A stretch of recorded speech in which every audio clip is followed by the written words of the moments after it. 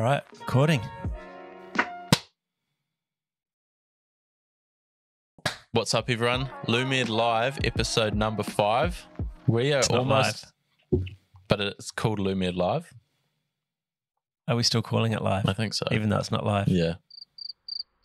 We're almost on our second hand with these episodes, but today we have a very special guest on the show. Alas, this person today is a very influential person. Persian? I like to consider him as quite a philosophical thinker. He's an artist. He's a photographer. He's got a great following of people online who have attended workshops.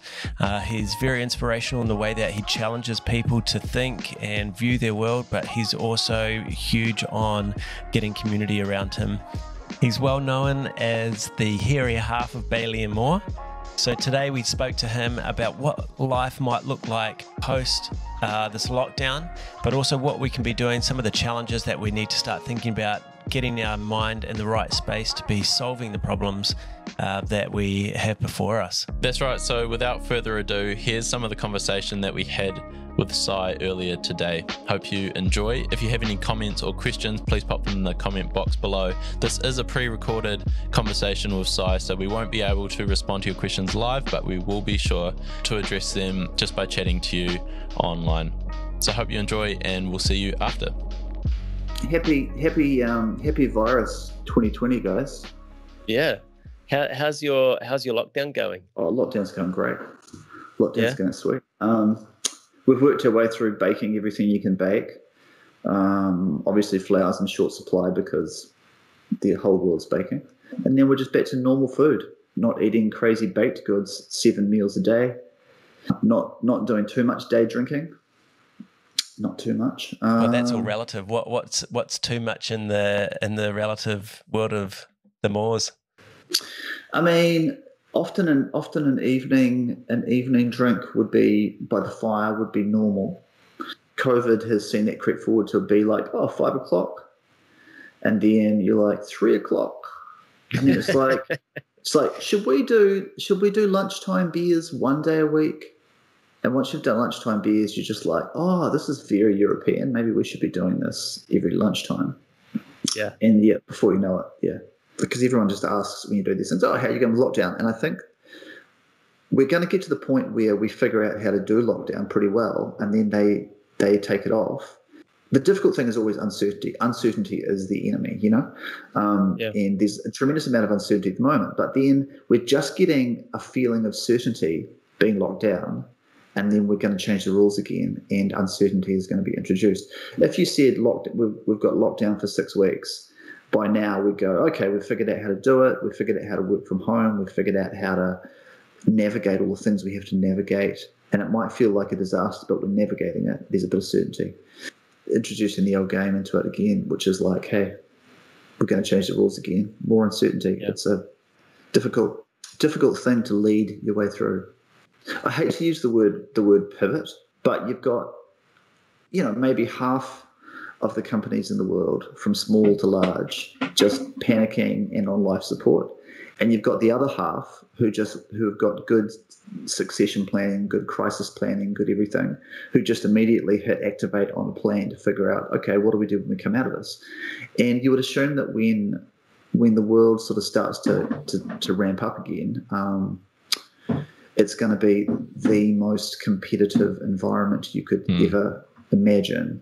Like when so many companies are going to be behind the ball, like as financially. So they're like, we have to make this up. We have to come out really aggressively. They've had all this time to just plot and figure out what the landscape's going to be like and what they're going to do, and they're just going to come out guns blazing. The other half are going to just show up like you've walked out of a cave after hibernation, like you're a bear in spring, like just this is what the sunlight looks like, and just be blown. It's like there's some great cartoon, I can't remember what it is, some great thing, like with a bear coming out of hibernation, and through the winter, like they built like a highway right in front of their cave, and they just like walk out just like into crazy traffic. People have short memories about this stuff, but they have very long emotions. They'll remember the feeling that went with it, and people's behaviors will change pretty dramatically. Like, it's pretty hard to imagine as an example, that once you've got used to doing your grocery shopping online, that you'd ever go back to the bloody supermarket again.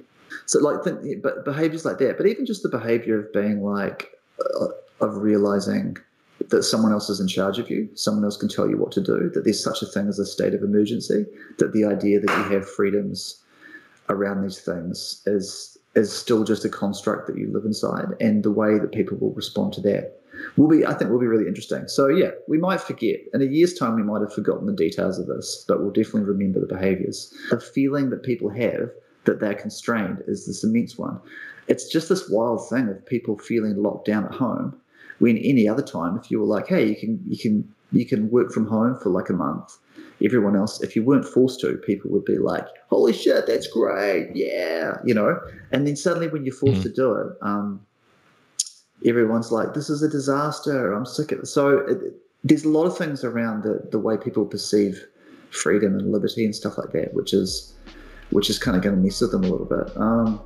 But yeah, I don't even know. I'm just ranting. I don't even know what I'm talking about here. Hey guys, I hope you're enjoying this conversation we're having with Si at the moment. There's plenty more gold nuggets coming up, but just wanted to let you know, if you're looking at finding him online, you can find him on sassmore.com, also baileyandmore.com, and he's on Instagram and Facebook. Check him out.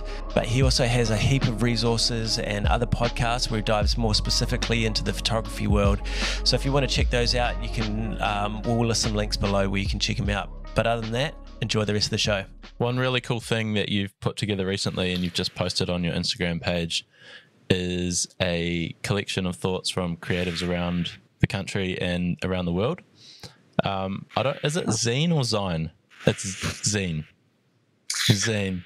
Zine. It's just like it's a throwback to like the 90s, when indie kid bands would photocopy bad things and staple them together and hand them out at shows. Well, it's a really great read. So you've collated thoughts from, in this first edition, the new thing. There's 7 guests, and one thing that Greta has said, Greta Kenyon from the Together Journal, yeah. One quote is, I firmly believe you should not try and compete with other companies. To do so is to take your eye off your own goals and to waste much needed creative energy. And I love that thought, and maybe you can expand on it a bit more based on the conversation you've had with her. But I guess a whole lot of people coming out of this will instantly start looking at other creative people and think, okay, they're doing this and I'm just going to have to do what they're doing but slightly better. Or when you start a business, all you do is look at everyone's Instagram page, everyone's website, and go, okay, this is the template, I just need to do that, and I need to do it slightly better than the next person so I get the business. I love what she's saying. Don't look at that and waste your time, and just sort of focus on your own creativity. Yeah, totally. I mean, Greta's a legend, right? She started, she was is a photographer, great photographer herself, and she started a magazine. She wanted to just start a globally significant wedding magazine in New Zealand, but that looked like something beautiful and international, which really didn't exist at that time, a few years ago. And she just got on and did it. You look at the advertisers that she has, at the quality of the magazine, at how far it's distributed around the world. And I think she's learned that, when you come into a market and you shake up some other people who were kind of doing a similar thing but not very well, people just get real pissed off and start throwing shade at you. And I think she learned early on. And creative people are really good at being defensive, right? That's the first thing that they usually do when, they're like, someone stole my idea. It's just like, no one's got ownership of ideas here. Grow up, It's like if a competitor comes up behind you and does a thing better than you, that really should just be a reminder that you should just get your ass into gear and figure out some better ways of doing things, right? There's a lot specifically, I think, in the creative industries that where people just get defensive about ideas. Oh, I did this. I did that shot. Oh, I did that thing. I told that story. I had this. It's like, did you? What Greta's talking about though is, it's from the privileged position of when you're a leader, you're looking at fresh road in front of you. You're looking at clear space. You're not behind someone else. If you start looking over your shoulder, or if you start worrying about who's coming up behind you, or you start worrying about what other people are doing, what you stop doing is you start responding to other people, as opposed to just planning, getting your plan. And there's always a time to respond to competitors. There's always a time to take good stock of what you're doing and figure out how change works, and when you need to change. But the majority of your energy should be in planning and plotting your own path. This is what you're doing with your life. You're literally spending your life on this. Like you have a finite amount of life in a wallet, and you are every day spending this stuff on what you're doing. You're spending your life doing this.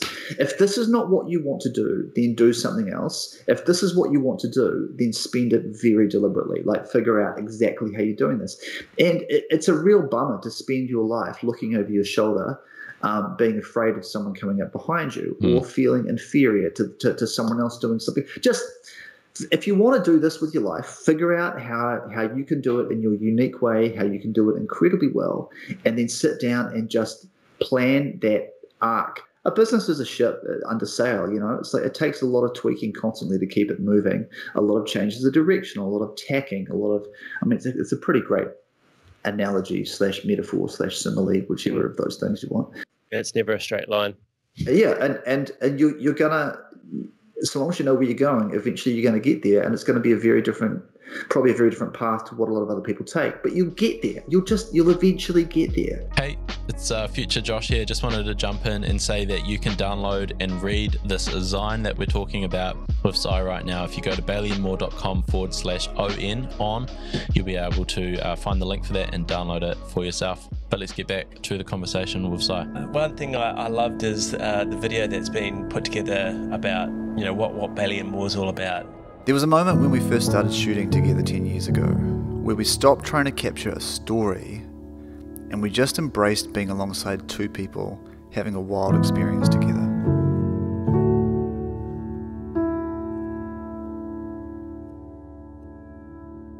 And then our aesthetic, how we see the world in colour and tone and shape and light, it all started to make sense in the context of these beautiful love stories that we were in the room with. It all clicked. We're just here with the people, seeing on their behalf, being alongside it all as it unfolds. And there's a line in there which I love. It's you said it's about being alive, because it's such a great thought to be able to find your space where you're actually alive. You need to somehow marry that with some sort of commercial exchange. And so how is it that we can actually marry what we are, what we feel called to do to be alive, but then turn that into some sort of commercial exchange where we can actually live by being alive? It's really what you're talking about is like the like, who's your audience for the thing that you're making or the service you're providing, or whatever. And who are you, and how do you talk to your audience? How do you find your audience? How do you what's the relationship between you and your audience, so that they give you money for the thing that you do, and they feel happy about it, and you feel happy about the thing you're making for them, and the currency exchange in the middle is kind of like, hey, this is only natural that this would happen. It's like when someone shows up with an ice cream truck in your street, and everyone's just like, the currency exchange is nothing. It's just like, give me the ice cream. Like, I need the ice. Thank goodness that you came down our street because we were in a desperate situation. Can you imagine ice cream trucks in the age of the lockdown? One, bad for the bubble, but two, like, holy shit, that stuff would go off in our street right now. It would be mental. Like, we live in a dead-end street. There's kids playing in the street, on their skateboards, doing whatever. Ice cream truck shows up. Oh, and also burger truck. Anyway, I think that the big question is, like, who's your audience for your stuff? How do you find your audience, and how do you give them what they want? Because, like, there's this idea sometimes in business that you try to trick people out of money, You've got to convince people to buy stuff, which is like, I think if it feels like that, you're doing the wrong thing. Like, with what we do, we have spent years trying to figure out, like, what we love, the kind of stuff that we love, like how we love to tell stories, and what the look of those stories is, and how we love to shoot, and the kind of experience that we love people to have, so that we can capture that and what it feels. And so we've found our people. Like, our people are a certain kind of people, a certain kind of couple who experience things in a certain way, and they love a certain aesthetic, And we found that we love the same stuff as our audience. And in fact, all it means is that we've just found our people. We've found people who love the same music as us. They love the same, they read the same art books, they reference the same photographers. They are often makers themselves who are in the creative industries, and they're our people. And so when we do what comes naturally to us, we just do what we love. We don't have to have a facade. We don't have to second guess ourselves. We don't have to think, what would the client like? We just do what we love. And we've found our audience who also loves the same thing. You've got this perfect situation. So you used to split your time quite a bit between Auckland here in NZ and the US, right? You used to spend your off season in the US. Are you still doing? Well, you obviously can't do it now, but up until now, was that still the case? Yeah, we would do like the southern summer here in Australia and like the islands, and then the northern summer like US and Europe. And I think over the last few years we've been keen to slow that down. One, because it definitely takes its toll. Like, you're shooting like this constant double summer, which is can be hard on the body and hard on the mind, and you're just going hard all the time. A lot of that was about trying to find the rhythm for us, which was the right amount of work to be doing. That kind of makes you feel like, we're working at the right pace. We have a saying that if you want to be good at this, then just do whatever you do so that you're still doing it in 10 years. You have to just figure out how you can still be doing it, and what's the amount that we can be shooting, that we can be doing, that we feel like we're still thriving and loving it, not just crawling across the finish line all the time. Another big consideration as to the reason why we're trying to slow down the travel, although it's now being slowed down for us. It's just at a sustainability level. It's just constantly flying around the world is terrible. Like, and if a big business was doing it, if a big corporate was doing it, we'd be like, hey, where's your sustainability policy? But small businesses don't get a free ride. You're just like, hey, figure out, like, our carbon footprint is terrible because we're moving around the world like at a crazy rate.